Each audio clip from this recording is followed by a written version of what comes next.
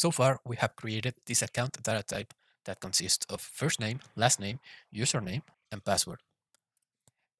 We created two custom rules. One is a report definition and another one is the data page. And both of these rules have something called parameters. We have value 1 and value 2.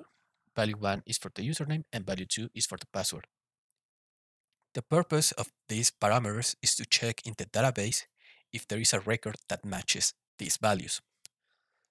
So if we were to see this as a query to the database, our report definition will make a query similar to this. So we are going to select the first name, last name, username, and password from the account table where the username is equal to value 1 and the password is equal to value 2. In this video, we are going to implement these rules in our case type, where we will have a username and password field. And to do this, we will need help from a validate rule to check if we have a match. So let's remember where we are at. We have two stages: initiate reservation and authentication. In the first stage, we have one process, plan reservation, and it consists of three steps: select hotel, then we select rooms, and then we show the initial summary to the user. After this, we want the user to authenticate. So in the first process of the second stage, we have a login screen. Here, if the username has some credentials, they will enter them and then they will proceed to the next stage. We still don't have the next stage. But if they don't have some credentials, we want to have the option to register and create a username and a password. If that's the case, they will go to the next process, sign up. Here, the user will need to enter their personal details, create their credentials, which are username and password, and then we are going to show the information about the account that was created. Now, in these last two processes, we will need to check some things in the database. In the login, we will need to check if the username and the password are correct, if we get at least one record that matches. In the sign up, we will need to check if the username is available. So for example, if the user enters a wrong username and password, we will need to show an error message telling them that the username or password are not correct. Similarly, in the sign-up process, when they enter the credentials, if the username is already registered, then we will need to show an error saying that the username is already taken. So that's what we are going to work on. We are going to work on these two validations in the login and in the sign-up.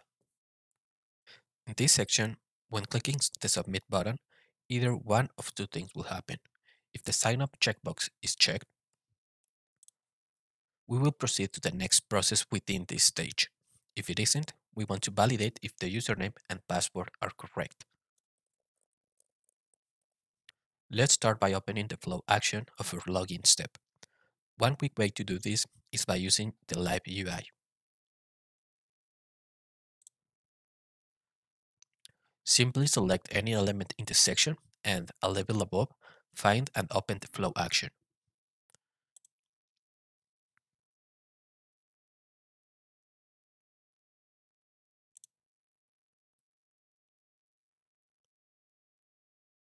You could also open it from the App Explorer.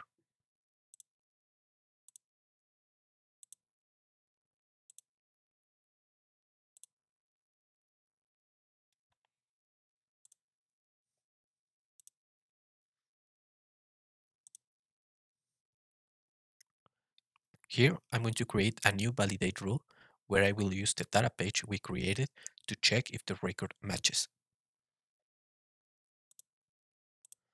Let's name it validate credentials.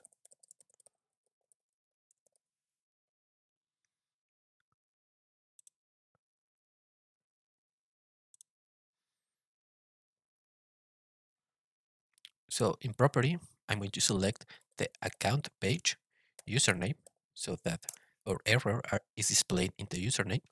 And in conditions, we need two. The first one is going to be, we need to check if the sign up is not checked.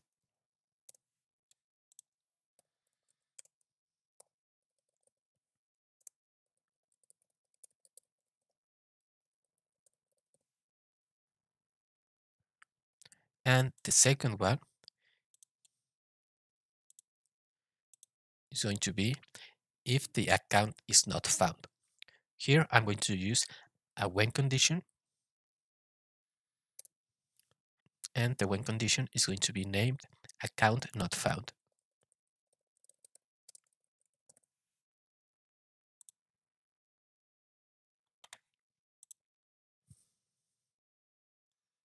Let's go to the advanced tab, and here I'm going to change the function. I'm going to use expression evaluates to true, and I'm going to open the expression builder.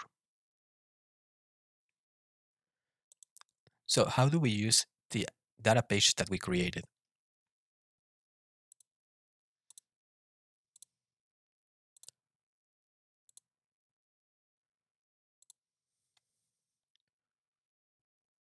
So remember that our data page has two parameters, and we want to access some properties from this page list.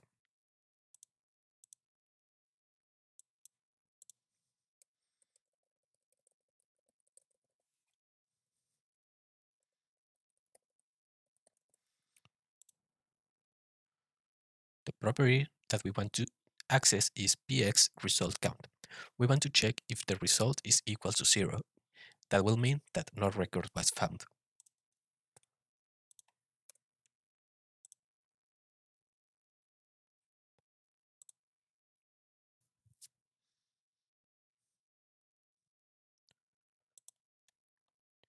To use the data page, we need to reference the ID of the data page,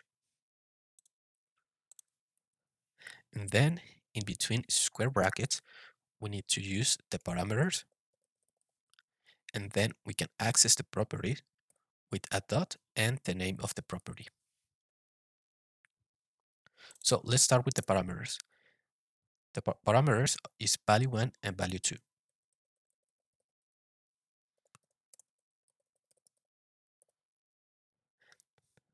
And the values that we are going to pass are in our account page.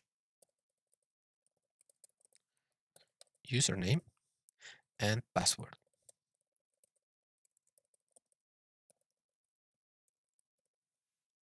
And what is the property?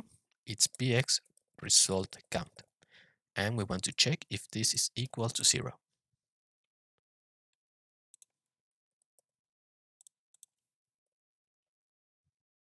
Here we can test. So let's say username is going to be equal to Danny learns Pega. And the password is password123. And as soon as I enter the correct credentials, this is going to evaluate to false.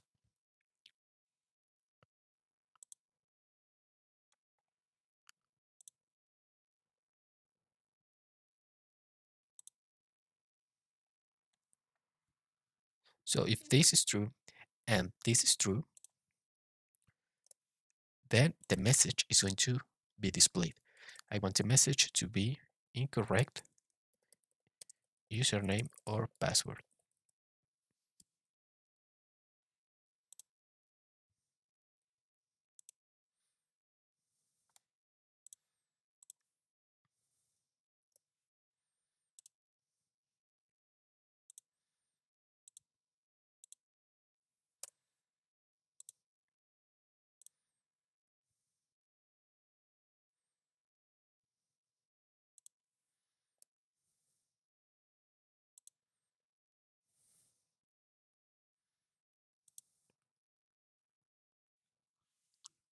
Now, the next thing is that I want to also check here in the sign up if the username exists.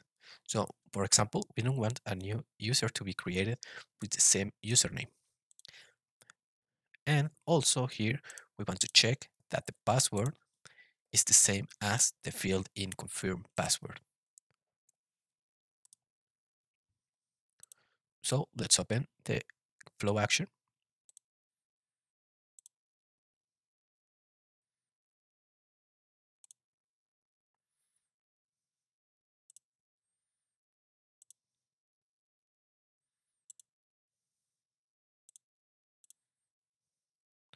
I'm going to name it validate sign up credentials.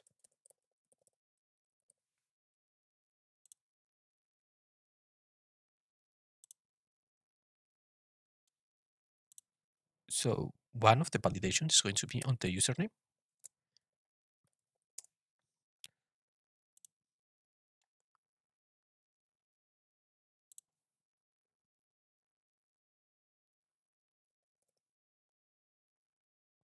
I'm going to use a function that is called property reference has a value. Here, because we are going to use this account default data page, we only need to check if that username returns a value. So the data source here is the lookup and the structure is page. So let's run this.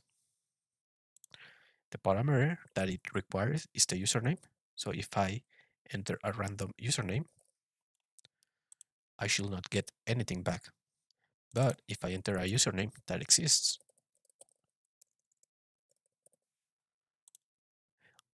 I will get some values back from that username.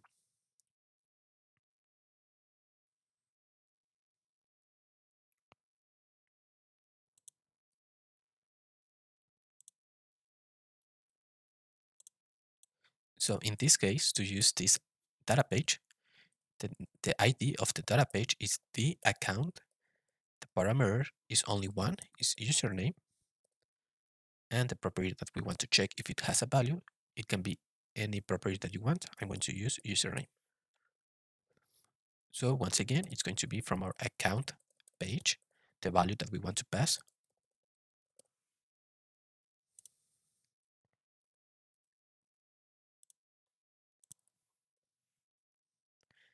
And if it has a value, that means that the username is already taken.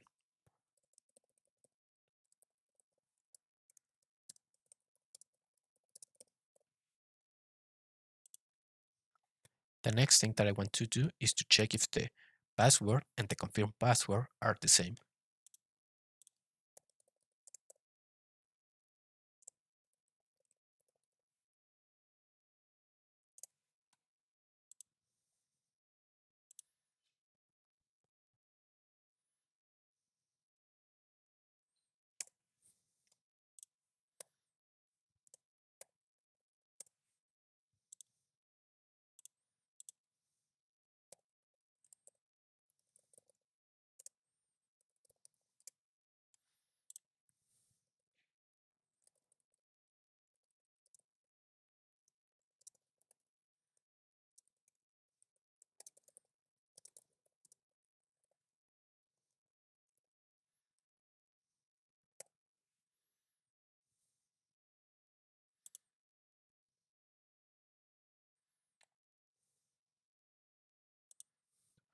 Also, I want to make sure that the username and passwords are required. So I'm going to open the section and just make both of these fields as required.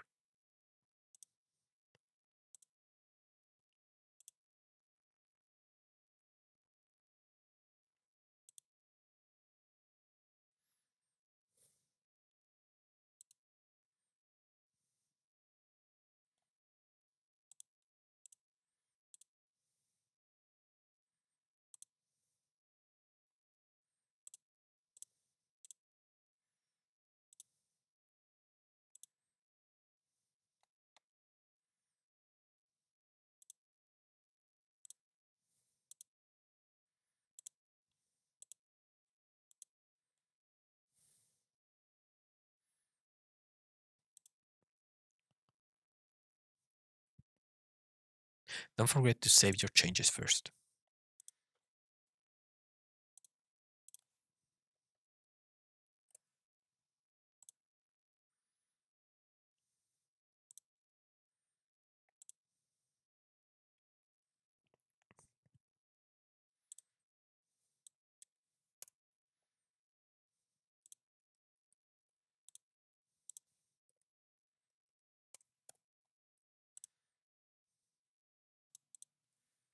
So that is pretty much it for this video.